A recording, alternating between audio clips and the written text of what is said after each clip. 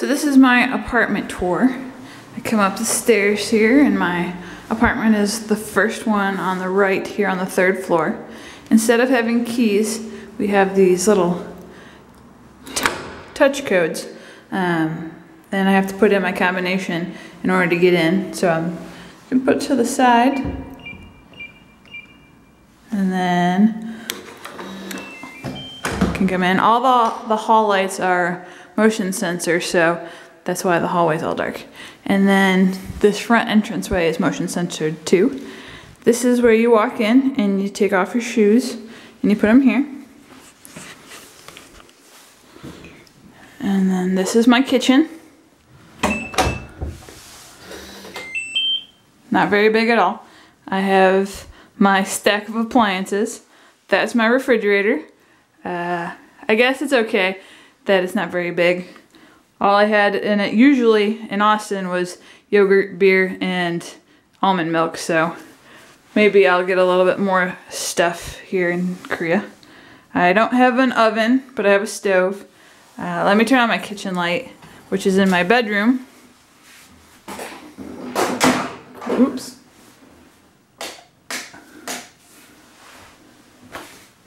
And so there's my little kitchen. It is a gas stove, so that's my gas line that I have to turn on every time I want to cook. I don't have an oven, but I never really use one that much anyways. I have this that was left in my apartment by the last intern. I thought it was furniture polish because it's next to the soap, but if you look on the back, there's a little chef guy. So, and there's no English on this at all. So if you could tell me what this might be, I'm thinking it's oil. But this is my bathroom. Again, you have to be in a different room to turn on the light. And it's your pretty standard bathroom. You might be saying, hey, where's the shower? And you're looking at it. So in Korea, they don't have tub stalls or shower stalls. Typically in their apartments, they have the spigot and then the drain on the floor there. And so you just shower just right there in your bathroom.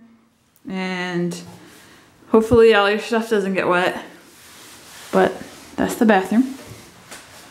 And then this is the bedroom slash only room.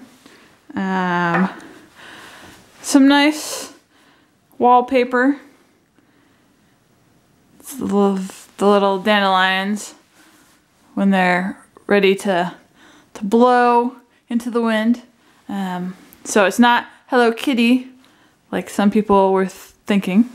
This is my table. And then my bed, which is as comfortable as cement, but it works. My closet.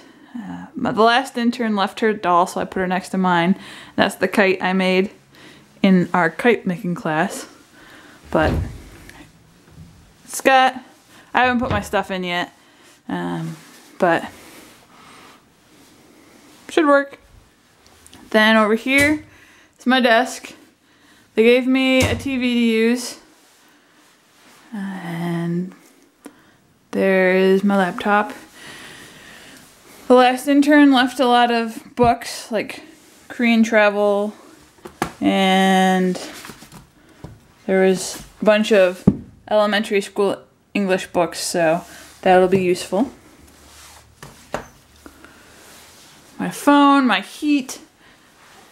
So all of the heating is floor heating, and that's my heater. This room here is my laundry room. So it has a wash machine. I just did a load of laundry. I don't know if that's how you're supposed to do it. Again, there's no English instructions, but I tried. And then there's no dryers typically, so you just have hanging racks, and it's just about hitting my head, but I have learned to scrunch down. And then I've got, which will be the rest of my suitcases go in here. And then you're back in here. And if you're gonna go out, you shut off all the lights, you turn off the heat, and you hit this little button. And then once you hear the noise, you can go. So that's my apartment.